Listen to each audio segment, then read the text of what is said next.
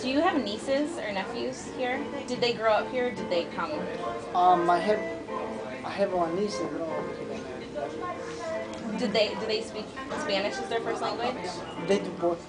They do both. Did they grow up the whole time knowing both, like when they first, or did they learn it in school? Did they learn English by going to school? Well, they were they were know a little bit of English, but actually they learned first Spanish first. So they learned Spanish first, and then they got to know a little bit of English.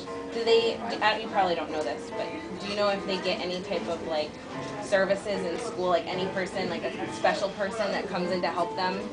No, No. they just Well, not are my in the niece. not your niece. No. Cool. Oh, as a teacher, what do you think, like when I have a classroom with students, if I have a child whose parents come and they don't speak a lot of English, like what is something I can do as a teacher, do you think, to help the child or the family, like as far as like communication between school and the home?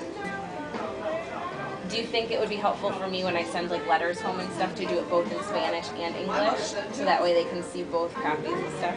So they will know what What I'm saying.